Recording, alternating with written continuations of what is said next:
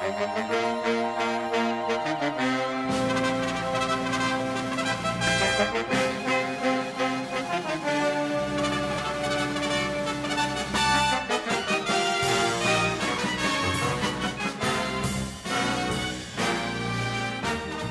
morning, everyone. Welcome to an all-new edition of On the Mark here on Westfield Community Programming, Channel 15, 89.5 FM WSKB, and our media partners at Southwick Community Television and Agawam Media. I'm your host, Mark Auerbach, and we're in the studio today with a great group of people, and all of this was coordinated by Stefan Saporowski, who's the superintendent of the Westfield Public Schools, who has a program here on Thursdays called Superintendent Spotlight, correct? Yes, we do. Yes, I do. And Stefan and I were talking, and he told me about one of the things that makes Westfield Technical Academy very special. It has an aviation program. Thanks to its proximity to Barnes Regional Airport in Westfield, Galen Wilson, who is the coordinator of that program, is here with two of his students, Kaylin and Owen. And we're going to talk about how people at Westfield Technical Academy can learn to fly and learn to work in the aviation industry and make great money right after graduating high school. So welcome to all of you today. Thank you. Yeah, thank Happy you to for be having here. So, Stefan, tell me how this program came about. Well, that's about, I think, 10 years in the making now, right? So we, I came back here as principal in 2012, and we had space upstairs. We wanted to expand, offer another program, and our general advisory chairman at the time was Ed Watson, and he had an airplane. And if you remember Ed, Galen, I do. And he was expressing frustration that he couldn't get his airplane fixed. He had to wait a certain amount of time because there was a wait list. He's like, "What about aviation for the tech?" And so we're like, okay. So we took a ride to some other places, and everything was post-secondary, after high school. We went to New Hampshire, went to New York, check out some other schools, and then we decided to see if we could move forward, applied for some grants. The next year, we were fortunate enough to find Chief Wilson to join the program, and the rest is history. Here we are. It came together a large group effort of an advisory board of local folks that were really passionate about aviation and wanted to get this off the ground. That was intentional. And then, sorry. And I think our first class, so our first freshman class entered in 2016. That was that first year. We had our first year of ninth graders. And now it's 2023. We've graduated several classes now. Yes. It's hard to believe it doesn't seem that long ago, does it? But that's how the program started, and Galen brought it forward, and he's been a tremendous asset to the school, to the program, and to really getting this operational. Galen, how many programs like this exist in schools around the country, or is Westfield Tech the only place that has one? There are 3 FAA certified high schools in the country, and Westfield's one of them. There are plenty of STEM programs where a high school will have an aviation, introduction to aviation program, but they're not FAA certified. Westfield Technical Academy is FAA certified as part of 14 CFR, which stands for Code of Federal Regulation, and we are a 147 school. So fully blessed by the FAA, and like I said, only one of 3 in the country. That's terrific. And what does the program entail? Is it, are the students still getting their academics while they're doing this, or are they specifically doing aviation-related curriculum while they go to school? Well, like all shops at Westfield Technical Academy, the students have an academic piece, and then the next week they'll be in their shop, and aviation is set up the same way. So it's academics one week, we'll call it A week, and then B week would be shop. So we get them for 6 hours a day, 5 days a week. Every other week, yeah. Month after, no, it's great. Love it, absolutely love the job, love the students. Okay, and we have 2 students here. Kaylin, what made you decide to get into aviation? So originally I came to Westfield Tech for construction because that's what my dad does. And after going through all of the one days, I really liked aviation, and my parents are best friends with the old number 2 at Gulfstream, and so he said that I should put aviation down as a 1 week. So I took aviation, and I ended up loving it, and so I really tried to get in, like, really hard, and my parents were like, they've never actually seen me study for something outside of school, and during my 1 week, I was actually, like, reading and studying. Yay. What year are you at Westfield Tech? Senior. A senior. So when you graduate in May or June of 2024, will you go to college or will you go right into the industry? I want to go to college and get my power plant license, which is like the next thing you can get after your airframe. So do you have are you flying now, or is this in this program, are you learning more about how to fly, the mechanics of flying? More like mechanics and fixing the airplanes and what to do and what not to do. Okay. And Owen, what brought you to the program? So I've always been fascinated with aircraft, working with them, wanted to fly them ever since I can remember. Now, I started flying when I was in 7th grade. I'll never forget. It was February 7th of 2019. I remember it. Yeah, that's good. Yeah. I first started flying at Air 1 with Ken Drumgold, who told me about this program, Mr. Wilson's friend. From there on, I knew I wanted to get in. I came. I did a shadow day here. Just knew I wanted it. There was no other, like, plan B of a shop here. I wanted aviation. That was my number one. What year are you at Westfield Tech? Oh, I'm a senior. A senior. So you're Yes. going to graduate. What are you going to go to college, or are you going to go directly into the industry? No, I'm going to go to college. I want to fly. I've applied to the Naval Academy, and I got into Embry-Riddle. Wow. Yeah. Congratulations, by the way. Congratulations Wow, on that. that's Thank you. terrific. Embry-Riddle is one of the best flying schools around. Yeah, yep. So, Galen, what kind of careers can students like these get right out of Westfield Tech? We typically see students track 3 different ways. They track the technical side, so working at Gulfstream on their state-of-the-art aircraft. They track the engineers. So we have many students that have gone on to WPI, RPI. One almost got into MIT, so close. Purdue, Wichita State, Embry-Riddle, and the list of colleges is pretty long. And then the third track is pilots. We have students, we have one student now that is an American airline pilot. So again, track 3 different ways. And those pilot tracks, they'll also go to Embry-Riddle. We have one at the Air Force Academy now, and Bridgewater State. I mean, just a whole, just many colleges out there that offer a flying program. Kaylin and Owen, describe what your day in the aviation program is like. Are you in a classroom here? Are you out at Barnes Airport? Is it hands-on? Is it learning? So, senior year, we spend most of our time out at the airport. So we have a shop and the classroom up here. So your first 2 years, we'll spend a lot of time up in the shop and at the classroom, learning. Book work. Lots of book work. But you're on this campus, right? Yes. Yeah. For your freshman, sophomore Yes. year. But we do For the go to the most hangar, part. too. Okay. Yes. All right. And then? Senior year, so far, it's been all hangar, all hands-on work. Senior and junior year, it's been all hands-on. Senior year, we do a lot more at the hangar because we also have the freshmen doing in shop doing their 1 weeks. Right. So we try and stay away from them. I guess that's how you put it. Because they kind of take up every single classroom here. Right. So it's easier for us to go out to the hangar right away, do our 2 to 3 hours of book work in the morning with like a 15-ish minute break in between. Yeah. And then usually 10 minute break. 10 minute break. Well, and you're clarifying that because the FAA makes you account for every hour, don't they? Yes, they do.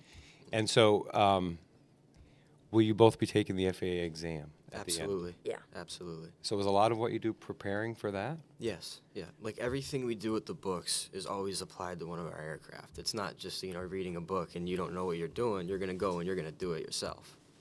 And we have aircraft for you to work on. Yes. Yeah. How many planes do you have? We have 12 airplanes. And are these small? That's pretty impressive. A dozen. Wow, a fleet. We have a fleet. Yes. Yeah.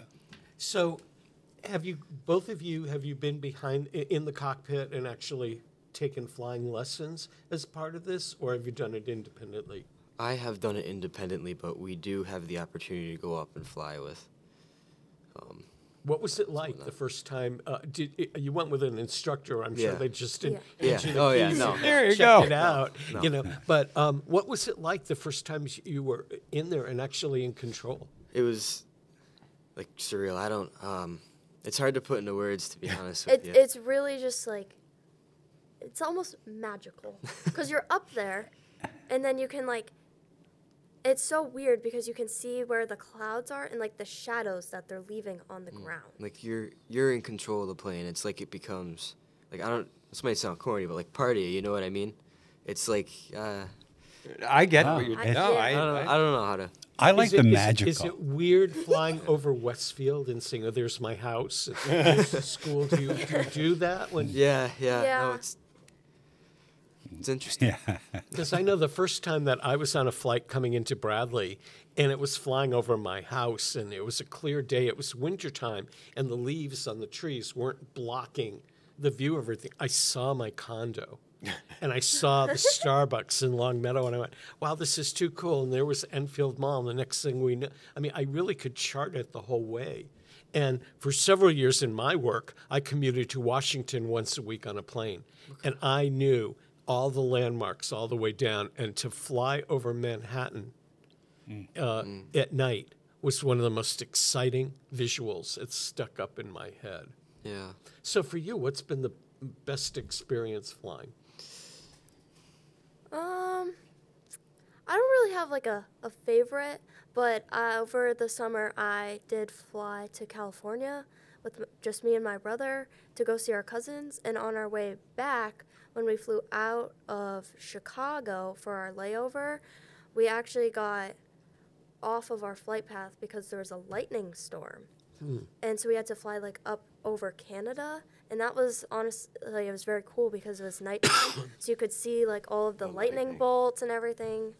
That was like one of my favorites.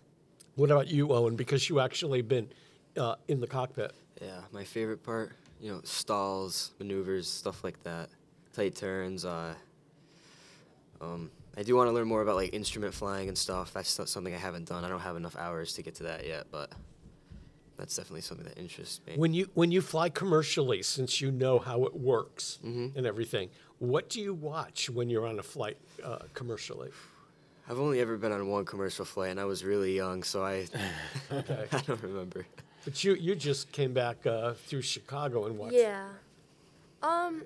Honestly, I watch every little part of it. I mean, I get paranoid now when I fly because I'm like, I don't know how trustworthy these people are now. And my favorite thing is, so I also flew to Florida in February, and the whole time we had just gotten done with like flight instruments and stuff like that. So the whole way down, every time they would do a maneuver or something like that, I was explaining to my poor cousin who was sitting next to me what they're doing and what that part was, and all of that. I will say this: every person that I've met in the aviation industry, without exception, is very passionate about aviation. Have you found that as well? Yes, absolutely. They love it, right? Yeah. Yeah. So when it comes to, and now, what's interesting is because you were talking about flying in airplanes, but now you know what makes the airplane work, at least on the outside, right? So with the airframe, and now you want to go for your power plant part, which goes to the engine, and we want to expand the program to include the power plant piece. Would you, and you said you're going back for that, you want that. Why do you want to have both? Airframe and power plant. Better pay. Okay, there you go. So if you have your airframe, you'd get this amount of pay, but then if you have your power plant, you'd get even more amount from that. So it makes you And more it's- marketable. Yeah, and it's more knowledge too. Okay. A question for Galen. You're preparing these students and young people to go out in the industry. What kind of jobs can they find around here in the area if they choose to stay in Western Mass? Well, there are actually many. You have Sikorsky, Bombardier, Pratt and Whitney, Pratt and Whitney Woods Group, but our number one company that the students flock to, I want to say, is Gulfstream. Gulfstream supports this program immensely. Fran Ahern was the general manager over there, and we had a great working relationship. I'd send him students on internships, and he greeted them with open arms. So Gulfstream, we find a lot of students go to Gulfstream. I think we have 7 or 8 over there now. Well, I know, and there are some that go after school too, correct? And I think that's important. Mr. Daly was telling us Right, that on an last week. internship. On an internship. Not co-op. We do not do co-op because of the amount of time that we need to spend in this program. And so what are there's an hourly requirement that students have to Yes. achieve in order to be able to take that exam, correct? So How's that So work? a lot of that's changed. But we didn't change. We have the option to go competency based, and we opted to stay hourly based because we can control it a little better, Right. And we can track it a little better. So in general. There's actually 2 courses that the students need to take. They need to take the general course, which is 400 hours, and then the airframe, which is 750 hours. Okay. And they must complete those hours in order to get certified to take the test. And what academics do they have to do in conjunction with it? So we run them through. Science, physics, math up to trig. But we do this in freshman year, so we jam a lot of information, their way, and with hopes that they get it, and they typically do, because we talked about it earlier. In Zaporowski, you mentioned that people in aviation have the passion. When we select students, we look for that passion. Grades are important, but the passion. If this is what you want, this is what you really want, you're coming to me after school and early in the morning and you're saying, I want aviation, it shows a passion. So we look for that. And also, interestingly enough, Mark, when the students graduate and they take their test, that's 30 college credits. Wow. So here you are, a senior, just graduated high school, and you have 30 college credits. If you participate in the Promise program at Westfield State University, we had one student at 18 credits, Jared Fournier. So he left here with 48 college credits and went to Wichita State and double majored in aeronautical engineer and software engineer. Since this is one of 3 programs in the country, do you have to be a Westfield resident to attend and do this? Or if somebody in a contiguous town or in the area, a parent wanted their child to go into this program, is it available to them? I mean, they can apply, right? So, and we have our exploratory process. So a student from another district can attend Westfield Tech if they want to take a program that we have that no other school offers, which is aviation in this particular case. So they can apply to come in. So they are eligible, but what it comes down to is, with aviation, they have their 1 days, then they have their 1 weeks, and there's an assessment that goes along with this process to make sure that the students have the aptitude to be able to do the work. And I think, I know that doesn't sound great. You'd love to be able to open it up to everybody, but as people who fly, you have to have people that are able to do the math, the physics, and such that Galen was referring to earlier.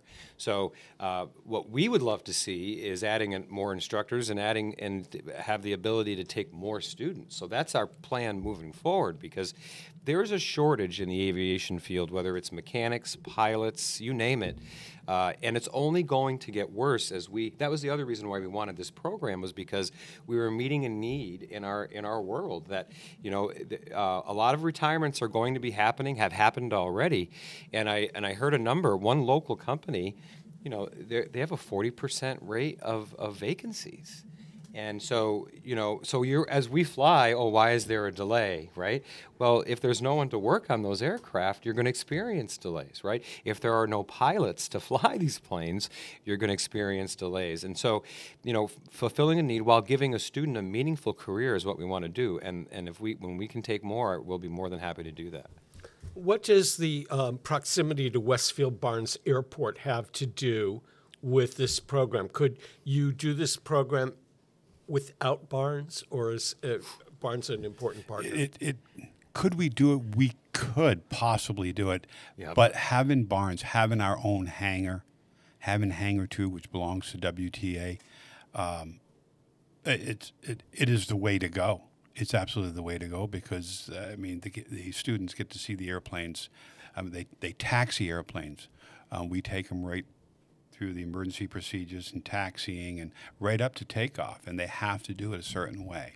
And so to do that in the parking lot here Would be a little challenging. Yeah. Very challenging. Plus, I would assume that an airport like Bradley is too busy with commercial traffic and cargo to be able to accommodate students. They possibly could. But it's not a training. It's not a training environment, and it's an international airport. Much like Westover. As a pilot, you're not allowed to do touch and goes. If you're going to land there, you come in, land, stop. All right, touch and go for those of us who may not know what that means. So that is Just so that is you get in the pattern around the airfield and you practice landing, and then you take off and you circle back around and you land again and just touch the landing gear down. Sometimes it's full stop. Depends if you're asking for the option. You're communicating with the tower the entire time, and they don't want you doing that. They want you to land, taxi to where you're going, shut the airplane down, get out and go home. Here at Barnes, we can go around and around and around and around, and you see it all the time. You see little airplanes just circling and circling and circling, and that's them practicing. We only got a minute here, but let's start with Owen. Owen, what if somebody were going to talk to you and say, hey, I want to do this kind of program, what would you advise them? How should they be prepared to start an aviation program? You should definitely study. They'll give you the materials to study for the program and whatnot. You should obviously keep your academic grades good. That's very important, especially if you want to do college afterwards. Take notes, as you said. And Taylor, what about you? I'd definitely tell them to pay attention in class and take your notes and read your textbook. And definitely having good grades outside of shop is also helpful because if you don't have the best academic grades, I don't know if you'd be able to stay in the shop either because the shop is harder than academics. Really? Yeah. Okay. I guess that makes sense. No, that makes sense. Well, because you're learning technical stuff, that is really a lot of it. And I've seen some of the work that you are doing. It's well beyond the high school math that I took, I can tell you that. I'm sure it is. It is beyond my comprehension what you guys are studying or how an airplane works, even though I get on a plane a lot for work. I have no idea what's happening up front. I just know how to hold a tray without spilling a drink, which it doesn't really come in handy. I want to thank you guys for being here today. First of all, thank you to Stefan Saporowski, who's the superintendent of the Westfield Schools. And Stefan has a program here on Thursdays called Superintendent Spotlight. Galen Wilson, who runs the program at Westfield Technical Academy, and to Owen and Kaylin, who are two of the students. I hope you come back again. Half an hour just wasn't enough time. I would agree. We could talk about this for hours. We love talking. We love talking about it. We'll do it again later in the spring. That sounds great. Maybe That we'll sounds do great, it at Mark. the airport if we can bring our crew out to the hangar. Sure, we could do it right out there. That would be a lot of fun. Yeah. That would be a lot of fun. One last question for you. Is it cool to see the F-15s taken off every once in a while? Do you Absolutely. like that? Yeah. And Yeah. other Yeah, planes of too? course. Yeah. Yeah. Good stuff. Yeah, it is. And I love hanging out at Barnes. Anyway, I want to thank all of you for being here. And we're going to take a break to acknowledge our underwriters, and we'll be back with more On the Mark. Peter Coles is our chief engineer. I'm Mark Auerbach. Don't go away. Support for the community programming of WSKB is provided by the Dunkin' Donut Shops of Westfield and the Sardinia family. It's nice to know that even as the world changes, Dunkin' Coffee remains the same at 7 convenient locations throughout Westfield. Hi, it's Bob Plass, and I have Wow, It's Tuesday, every Tuesday, 6 to 8. Wow, it's Tuesday. Community Radio. 89.5 WSKB. I did it! Live from Studio 120 at Westfield Technical Academy, this is WCPC Channel 15 and 89.5 FM, WSKB Westfield. Welcome back to On the Mark, everyone. I'm your host, Mark Auerbach. Peter Coles is our chief engineer. If you've missed a part of today's programming or you want to watch it again or share it with friends, it's archived on YouTube under WSKB Community Radio. My next guest is a regular here on the Mark, and it's John Bidwell, who is with Wayfinders in Springfield, but also has been on this program because he's an author and a marketeer and a public relations person and a development person, kind of a Renaissance man here in the Valley. And John and I were talking recently about this is this time of the year when we think about giving, making contributions. Giving Tuesday was recently, and people tend to be generous at the end of the year during the holiday season, but it's kind of short-lived. And the rest of the year we go on living our lives. And there are a lot of reasons to give and a lot of opportunities to give. And John and I were going to talk about that today. But first of all, it's good to see you. And for those of the people in the audience that don't know, you're affiliated with Wayfinders, which is located in Springfield. Can you tell us a little bit about what Wayfinders does? Yeah, well, first of all, good morning, Mark. It's wonderful to be back here. It's great to see you. And Wayfinders is an affordable housing organization. It's the largest one in Massachusetts, in Western Massachusetts. We're involved with the continuum of housing. So that means that we do everything from getting people housed who are not housed, to keeping people housed, to providing education, to make sure that they stay housed, they understand what it takes to take care of a house, and as well as financial literacy. And we work on projects both small and large. So some of the projects that we're working on right now could be 40 units and larger. And we want to just make sure that everybody across Western Massachusetts has the opportunity to find a home and to stay in their home. What's the big problem or the biggest problem in Massachusetts in getting people into homes? There aren't enough homes. And that's not particular to Massachusetts. That's really a nationwide issue right now. There simply is not enough housing. And what's happening in Western Massachusetts is because people can't find housing, they're moving out. So between the last census and the most current census, Massachusetts lost, I think, about 55,000 people. Now, that doesn't seem like a lot, but you really don't want a population to drop, especially in areas that can be more rural, like Western Massachusetts, because anytime you lose population, you lose support for local resources. And that could be everything from finding local volunteers for the fire department, to making sure that the libraries stay open, to keeping hospitals open. So it was one of the reasons that Mary Lane Hospital, for instance, in Ware had to close. It can also mean that we lose representation in Congress. So if we don't have a high enough population, we lose that representation. It means we don't have as big a voice in Washington. So it's not an easily solvable problem, but an ongoing one that needs to be addressed. That's correct. I mean, this housing crisis that we're in right now, which has really reached a tipping point because everybody talks about it, has been developing for decades. And there's a lot of things that we can do to try to help people under these circumstances, like giving people vouchers to make sure that they can afford to stay in their rental units, and again, do the educational courses and the support services that we provide. But at the end of the day, what we need to do is to build more housing. We were part of doing a study last year that showed in Western Massachusetts alone, we had an 11,000 unit deficit of housing, and that's going to spike to 19,000 by 2025. We have a huge need for housing across the board.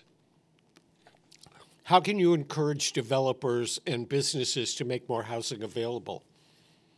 Yeah, that's a really good question. So part of it is we really need major investment. So for instance, and it really comes down to funding for the most part. And that's where we need more help from the federal government and the state, because these are big projects. There are other ways that organizations can help. For instance, this past Friday, we were able to secure a low-interest loan from an organization which will allow us to take on more projects. That low-interest loan is for $500,000. So, we do need larger chunks of money, but we also need smaller monies as well, because we do work on the federal and state level, getting grants and having contracts. But we also have programs that operate with much smaller budgets that are used to support people. So any support is helpful. From individuals, it can be donations, it can be a volunteer of time. But from larger organizations, what we're really looking for is funding. And what are some of the I know right now you're on a current campaign. And what are you doing to let people know, and what kinds of things do you need as part of this campaign? So yesterday was Giving Tuesday, as you mentioned, and I hope everybody contributed to that. And if they didn't, feel free to have post-giving or Wednesday Giving Day. You can always jump in and donate to any organization that fits your mission, your personal mission. What we're doing right now is we're talking with as many people as possible to get them to understand the housing issue. What's interesting about housing right now is it's personal. Everybody I know has a housing horror story. Everybody knows someone in their family who can't find a house, who can't find a rental unit. So people understand the need for housing, but they may not understand what to do next. How can they contribute to creating more housing? Yes, there could be financial giving, but a lot of it is also advocacy. It's understanding in your town, what are the laws that are in place for building or prohibiting or becoming a hindrance to building in your community. And you want to make sure that your town is well positioned, your city, to be more pro-development. And you want to make sure, of course, this is smart development, but you just need to make sure that there's some development going on. Housing right now, we are losing population. More housing means more people staying here, and that could include your parents, that could include your kids, that it could include nurses, that could include teachers in the community. We need people to stay in Western Mass. You deal with a lot of communities, large and small, in Western Massachusetts. What communities are doing the best to move forward, and which areas of the state need help the most? Yeah, I'm not as familiar with the entire state, but in this area, most of our work has really been in Springfield and Holyoke. We also do a lot of work in Northampton and Amherst, and we have 24 sites that are scattered also in smaller towns in the area. So for instance, like Southampton. What's interesting, of course, is that you can run up against individuals who don't want development in their community for a variety of reasons. But by educating a community and getting people to understand the advantages of housing and development, that can change. And Amherst is a wonderful example of that. So when we were first looking at some projects there was a lot of pushback as to what people thought affordable housing was. But through education and understanding the advantages of it, they've become much more of a pro-development community. And by that, I mean also smart. We're not talking about just any kind of development at any cost. We're talking about development that fits with the community and that works for the community. When people talk about market rate housing versus affordable housing, can you define what those terms really mean? So affordable housing, the way that I look at affordable housing is it covers a wide range. It can be everything from housing that is a starter home down to some kind of housing that in some ways is subsidized. So if something is market rate, it basically just means that the cost that is out there is not subsidized in any way, at least in an official way. But when you're looking at affordable housing in some way or another, whether it's by the town, the state, or through federal contracts, that housing in some ways is subsidized. And having housing subsidized is really necessary nowadays, because the idea of what is a truly affordable home, in some ways, people argue doesn't exist, meaning that if it takes on the average $400,000 to $500,000 to build a home now, that is not something that's affordable to most people unless it's subsidized in some ways. And by subsidized, I'm talking about official subsidization, subsidizing through the state for example, or through the federal government. I think it's important to remember as individuals, sometimes we are subsidized. So for instance, when my wife and I went to buy our house, it was subsidized by the support that we received from her parents. They gave us $20,000 for a down payment. And that's something that we in turn are trying to position ourselves for when our boys go to buy a house. Not everybody has that opportunity. Not everybody has that option. We want to make sure that everybody has that. Building a home, having a home is integral to building generational wealth. That is the thing that gets a family not only permanently housed, but can help future generations as well. And of course, the housing stock, I mean, if you buy a home now, you may outgrow it years from now and buy something bigger, but that initial house that you have could be very affordable to somebody starting out. Oh my gosh, that's so true. So when my parents moved from Connecticut up to New Hampshire, that's exactly what they did, right? They lived the American dream. They rented a tiny little house until they could afford a larger house, and then they were able to afford an even larger house. Those options were available to them. The problem now is that we don't even have the housing stock for people to enter the housing market. There aren't affordable homes, there aren't starter homes. One of the reasons for that is that building homes is expensive. So most builders don't want to build small starter homes. They want to build larger homes that they can make more money from. And that's understandable from a business perspective. That's why it's all very important for organizations like Wayfinders and for municipalities and the state to invest in those starter homes to get people literally in the door and on track to that American dream. We have a lot of buildings that lay abandoned in the area. I mean, I see them in Springfield, I see them in Holyoke. How come they're not being converted into housing? Old factories, for example, old schools that are no longer used. In Long Meadow, there was an elementary school that closed as schools were being consolidated, and it was turned into condos as housing stock. How come some of these abandoned buildings aren't being rehabbed into affordable housing? Well, some of them are, and it depends on the state of the building. So not some buildings can be rehabbed and some can't. If a building really lies vacant for too long and there's too much damage, there's not really much you can do about it, especially if the roof goes. It's not worth it. But you do see the rehab that you're talking about. So for instance, in Hatfield, the old school there was turned into condos. Right now, Holyoke has a huge project going on through the mill that's along the canal for senior housing. So those projects do happen. And you've also seen it in East Hampton, where some of the buildings there on Ferry Street are being converted both into residences and businesses. So those things are happening. However, the thing to remember is not every building is capable to be rehabbed. It may not be set up in a way, or it may not be structurally safe to rehab. Some buildings just need to be razed at the end of the day and rebuilt from scratch. You got to remember too that New England has some of the oldest housing stock in the country. I think on average housing around here, some of the buildings are 70 years old. There's a lot of issues with asbestos. There's building codes that can't be met. So unfortunately, a lot of buildings need to be torn down and rebuilt. Yeah, that's a sad state. Both of us are involved in nonprofit organizations. My public relations company works with groups, for example, arts organizations and small media companies. You're working with Wayfinders, but your resume includes, all kinds of nonprofits along the way.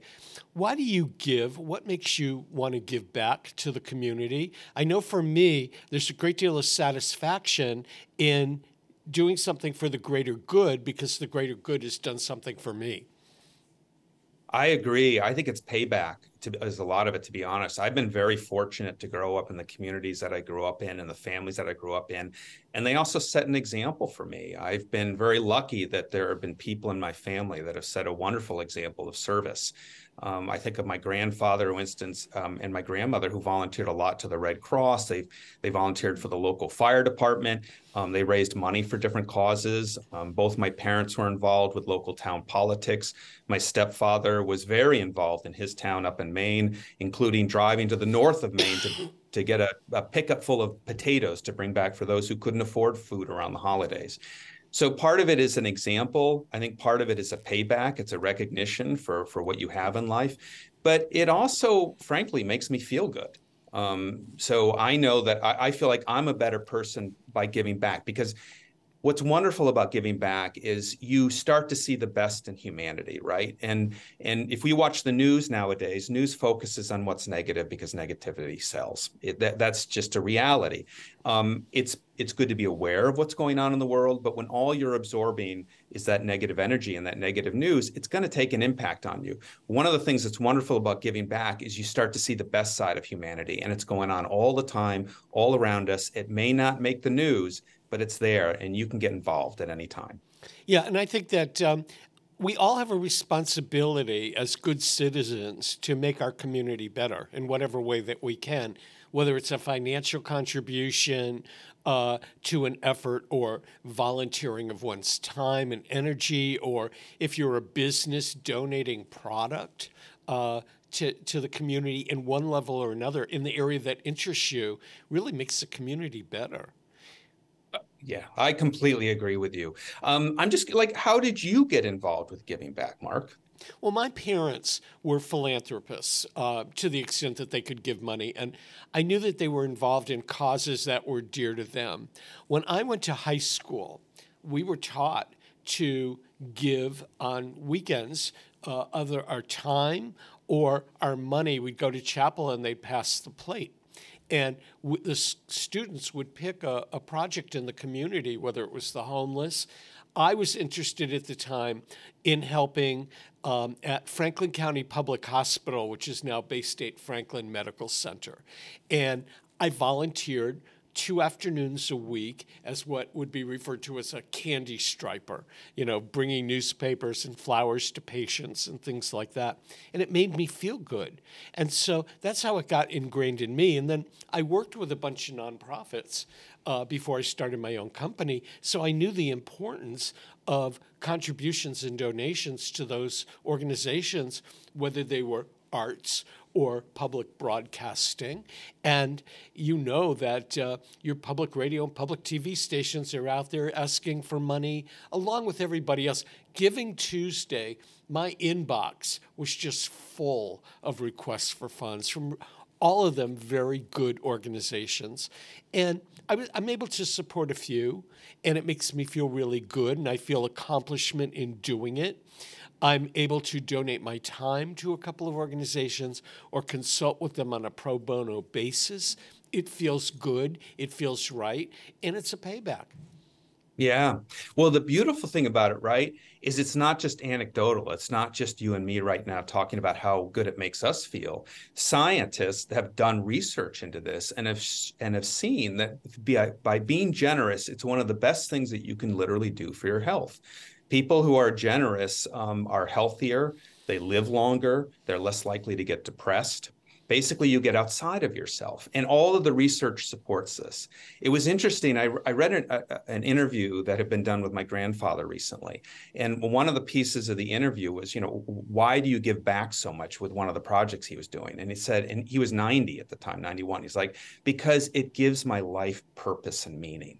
And it gets me out of bed every day, and I think that's true. I think one of the reasons he lived to the age of 93 and he was as healthy and did as well as he did up until the very end was because he had that continued purpose. It was a purpose that he sought. And the beautiful thing, I don't know if it's a beautiful thing, but the world has a lot of need, right? So what's beautiful is that if you want purpose, if you want to connect, if you want to bring your vision of what you want the world to be to life, it is really easy to do.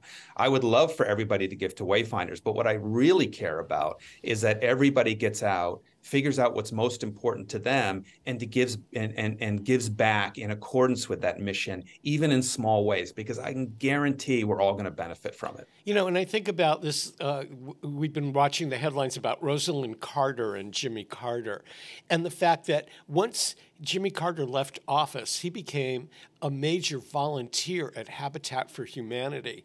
And up into his 90s, he and Rosalind Carter were building housing for people. And it must have made them feel very good because they continued to do it. And they're just one of many volunteers and donors. And you don't have to give $1 million to an organization to make a difference. But if 10 people give $10 to an organization, it does make a difference.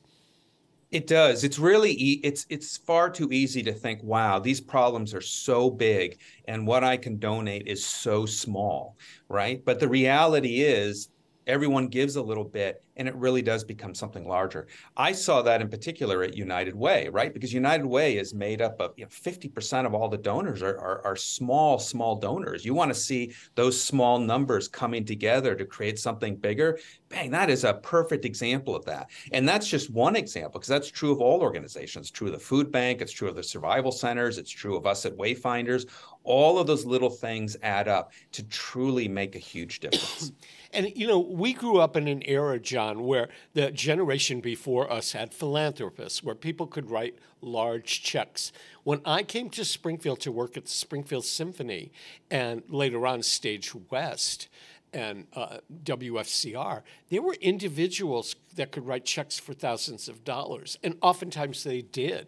But that generation isn't here anymore.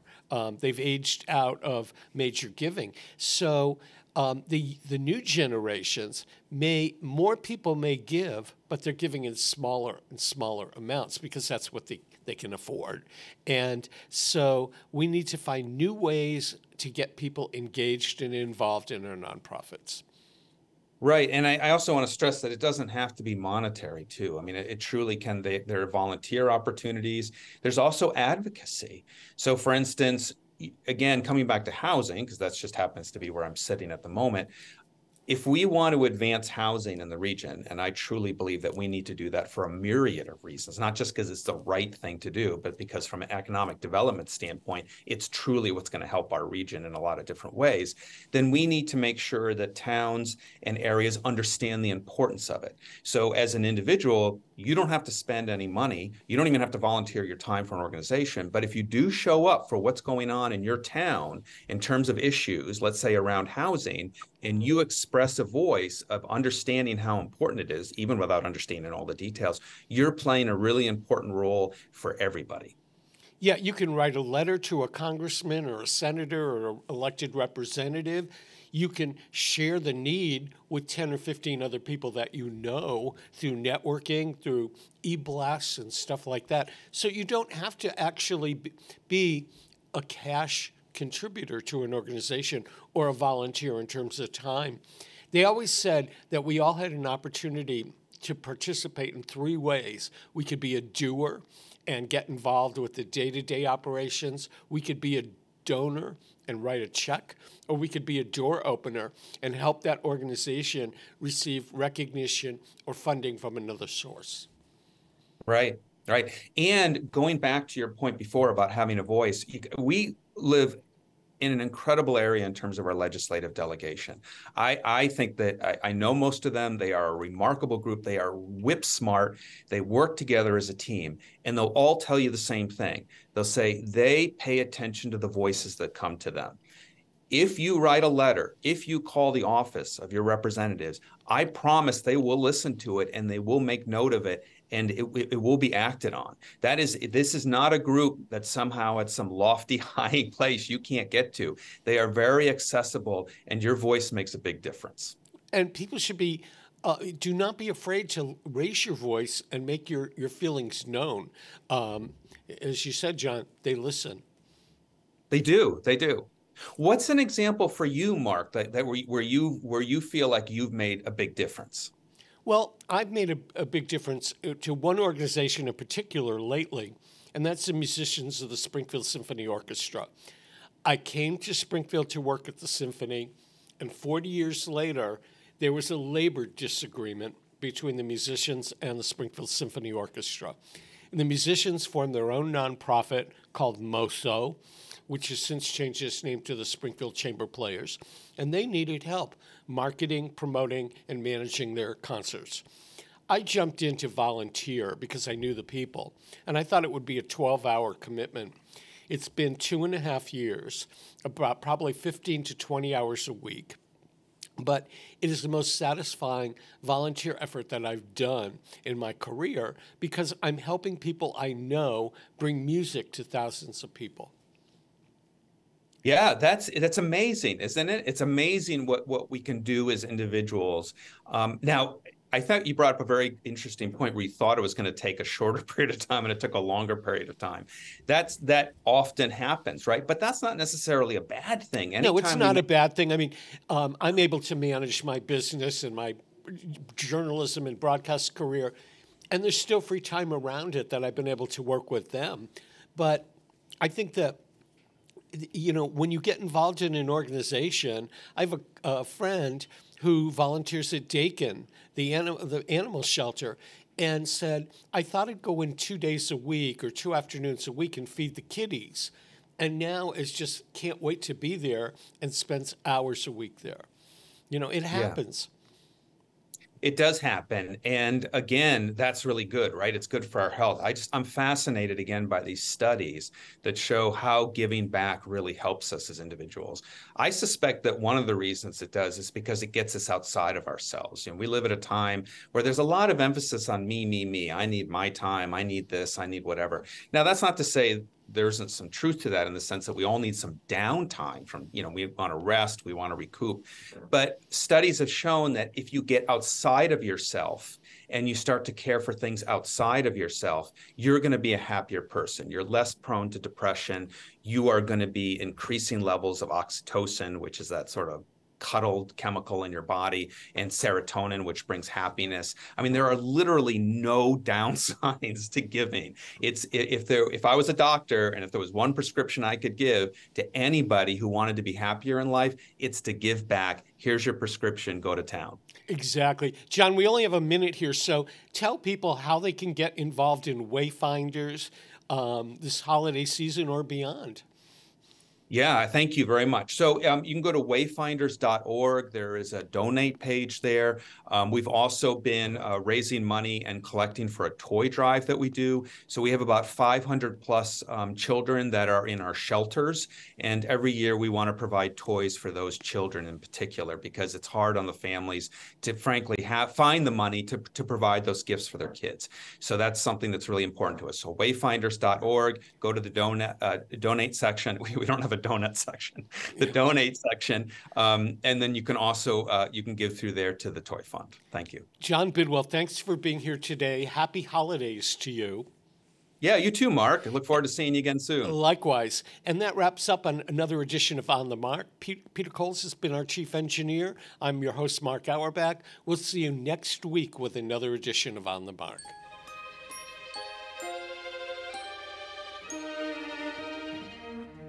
If I had 3 wishes for Christmas, I'd make my first wish for a tree.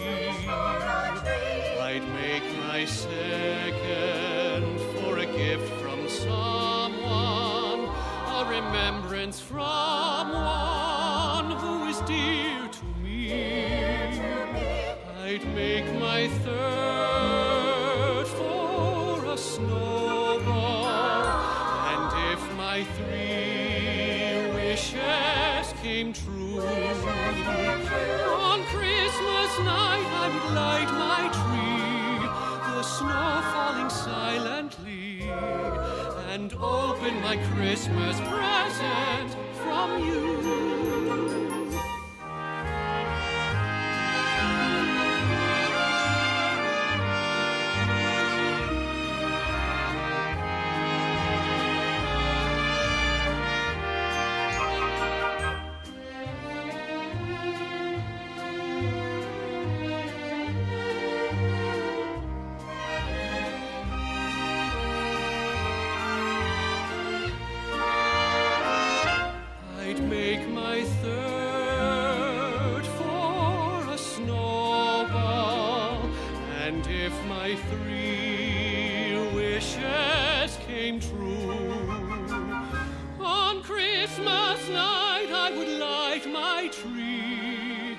Snow falling silently, and open my Christmas present.